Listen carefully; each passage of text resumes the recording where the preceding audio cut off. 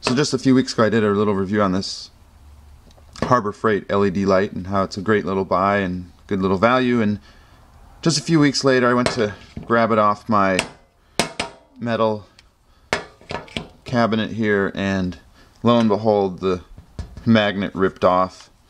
Basically the magnet is stronger than the glue they use, so it just sort of illustrates that cheap Harbor Freight, and the magnet's actually pretty strong, so it's, I can't even, I don't want to rip my fingernail off, but I can't really get a grip on it, so it's kind of a bummer. I'll just, I can re-glue it, but it's just, I guess it's to be expected with anything from Harbor Freight. It's going to just gonna break or fail or something not long after you get it.